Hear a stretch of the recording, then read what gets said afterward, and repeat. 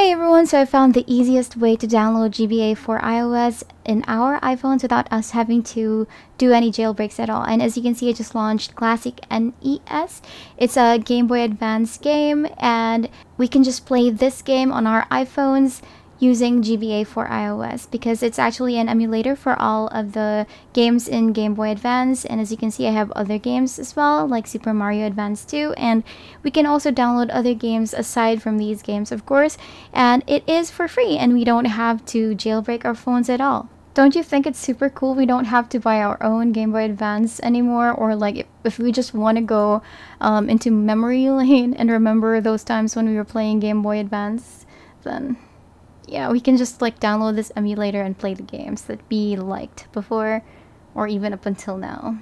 And as you can see, this is Super Mario, and well, we won't be playing it in this video, but let's just exit it and I'll tell you, or I'll share to you how I got this GBA4iOS emulator in a super easy way.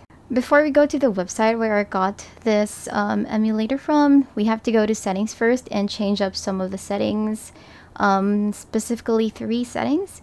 So for now, we go and look for, let me see, we have to go to App Store. So this is the first one. We need to go to App Store and then click on it, of course, and we need to look for mobile data section, and we have to make sure that automatic downloads is turned on. So it has to be enabled or greened out for it to be turned on.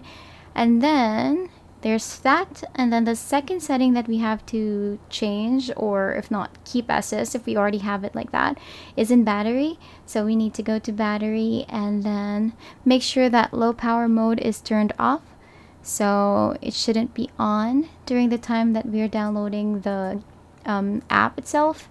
And then the last setting is in general, so we're gonna go to general, and then when we're in there, we need to look for background app refresh and background app refresh again. And we have to make sure that it is on Wi-Fi and mobile data, like the check mark is on the Wi-Fi and mobile data instead of Wi-Fi or just off. And then that's it. That's literally everything that we need to do in our settings.